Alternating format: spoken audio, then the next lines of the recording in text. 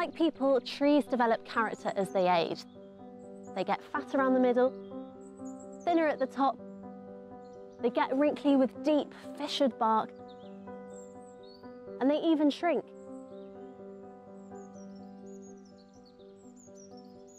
Many ancient trees are hollow because the deadwood in the centre of the tree, which it no longer needs, is eaten by insects and fungi. They digest the nutrients and then release it back into the soil for the tree to reuse. Deadwood provides essential food and shelter for most of England's invertebrates too. Fallen boughs become complex mini-worlds, full of incredible lives.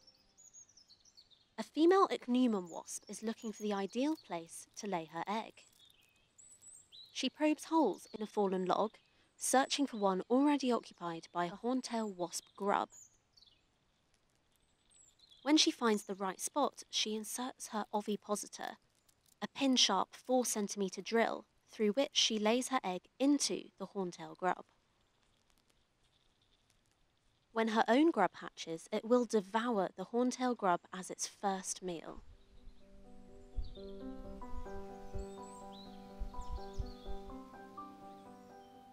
As well as homes, ancient trees provide a huge amount of food. Acorns are grazed on by birds and squirrels and deer and many other animals.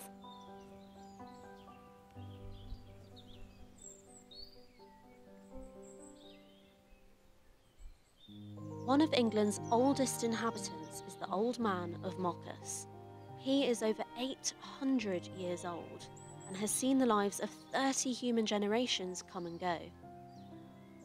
Over those 8 centuries, he has sustained countless animals, plants and fungi. And we're only just beginning to understand the vital role that fungi have in the tree's survival.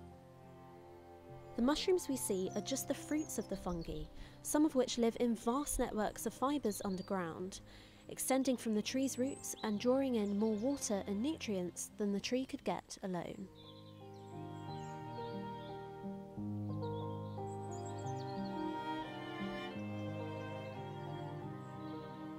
Ancient trees support a whole world of lichen, a fungi and an algae that live together in a mutual relationship. Lichens need ancient trees. They only grow in clean air, which the trees provide in abundance. Deer and many other animals graze on the lichen for its antibacterial properties. An ancient tree is an intricate web of all these fascinating interdependent relationships.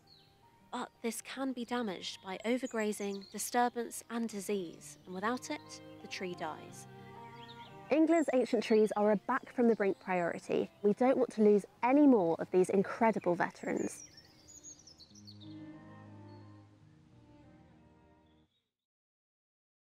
Back from the Brink is one of the most ambitious conservation projects ever undertaken. It aims to save 20 species across England, all of which are nearly extinct. It is the first time ever that so many conservation organisations have come together with one focus, and the power of collaborating like this is really beginning to make things happen. Much of this success, of course, is down to the local people. So far, over 2,000 people and counting have volunteered to help Back from the Brink. This amounts to over 10 years of working days given for free to protect our wildlife and wild places. Incredible. And the best part is that anyone can join them.